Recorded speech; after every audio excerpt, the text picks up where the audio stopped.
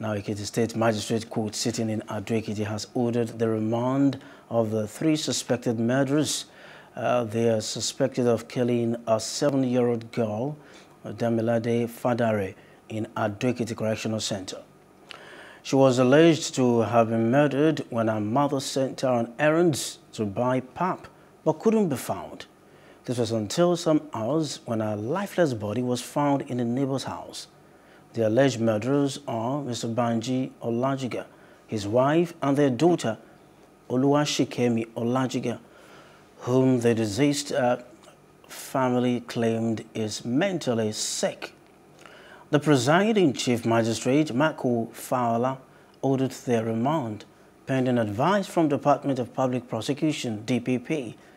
Chief Magistrate Fowler adjourned the case till January 10, 2022.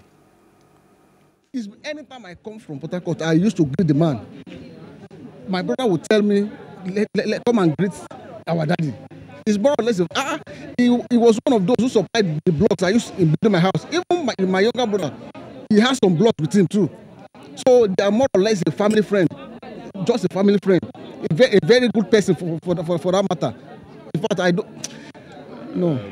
What has happened in court today is we call it Form K, which is a form of a request to the court to remand the defendant in custody pending the time legal advice will come out from the Ministry of Justice.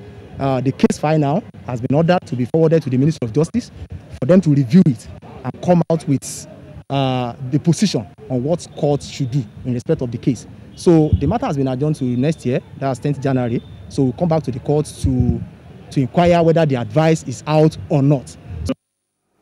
Hello, hope you enjoyed the news. Please do subscribe to our YouTube channel and don't forget to hit the notification button so you get notified about fresh news updates.